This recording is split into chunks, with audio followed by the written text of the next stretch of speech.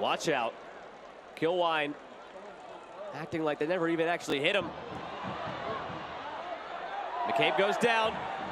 Muchagalusa goes to the crossbar. Good job positioning-wise by Hugo Ferreau. Not enough contact at all. Just stand your ground. I like the fact that he doesn't dive in. And if you're Muchagalusa, Red Bull 2, Battery at home, on the road at Loudoun, home against Atlanta United 2. Now, you may not like the resume overall and who they've gotten results against, but it's still a chance for them to gain some confidence. Muchagalusa, early ball, Harris! Harris scores in the last minute of the game! An exclamation point, and this boy can't stop scoring!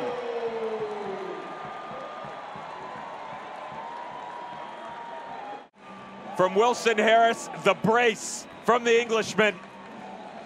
And just like that, it's gone from bad to worse for FC Tulsa, but with Wilson Harris, the turn on a dime. Great explosion down into the channel as he pulls this back across Mike, the drift off the right foot to get a touch. McCabe headed down, diving stop, and swept aside. Not out of the woods yet, header down and in! Muchagalusa makes it 3-0 and adds the gritty to it. Much like that second goal, unable to clear it well enough. And at this point, when the ball gets recycled out, when you need to touch a man and grab that man and don't let him go without your sight, you just see the lack of marking, the lack of clearance as well. It's a bit shocking from the Red Bull side. Got to try and play through to Costa and Maloto. Maybe that's the reason why Maloto is on the field at the moment. I think you're exactly right. Maloto just brings... Blown here to Muchagalusa, onside, and he scores. It's his second of the night. And with 18 minutes to go, it's Muchagalusa again who scores for his team, his 9th goal of the season. It's FC Tulsa 1, Lou City 2. But just in the blink of an eye, the quick transition, great play. Bone plays a very good ball. One touch, one finish. It's all Muchagalusa needs. Can't allow Louisville to have around 65% of the possession on their field and expect to get yourself a result. They're up near 60, so in that neighborhood. Muchagalusa turns, Muchagalusa scores! For the second week in a row, and the second time this season, Muchagalusa on the board for Louisville, and they're up 2-0.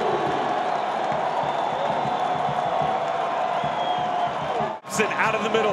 There's the drop in by Corbin Bone, and they go to work. The deep lying run that is normally Cameron Lancaster has obviously been passed down to Wilson Harris. Drags the runners with him. And Ownby sneaking in. Is he the target? It's McCabe. They did try. Chance here from inside, and it's a goal! A goal for Louisville City! A gorgeous shot, and it's Muchagalusa!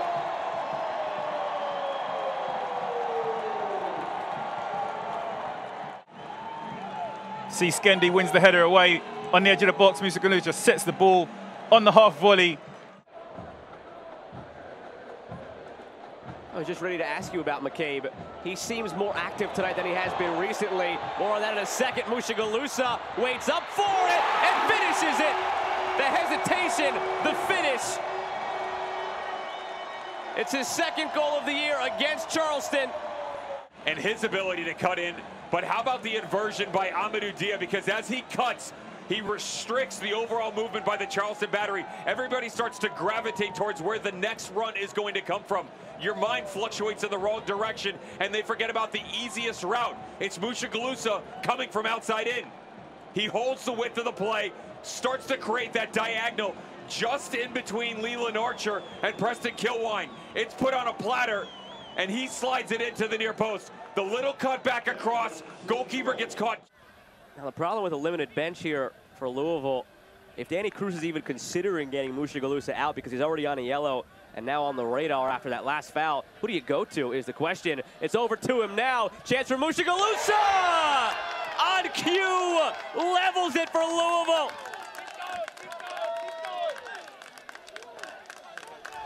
The best part of the attack all evening has been Muchagalusa. It's the left side. It's been constant. Some decision-making inside the box has been lacking, but not this time. Rarely do we see the occurrence where Kuzminski is beat on the near post. He's worried about the back post runs, cheats a little bit. Also feels like he has some help from the two center backs and Archer and Kilwine as they're coming back across. Big moments now. 34 minutes gone here for both teams. Jimenez towards the penalty spot. There's a player down. There's a real chance. Muchagalusa levels it up for the league leaders. He was on his own. The ball fell to him nicely, 6 yards out. And with 11 minutes to go to half-time, it is now FC Tulsa 1, Lou City 1. Another look here at the replay. You see the unfortunate touch. Falls right to Muchagalusa.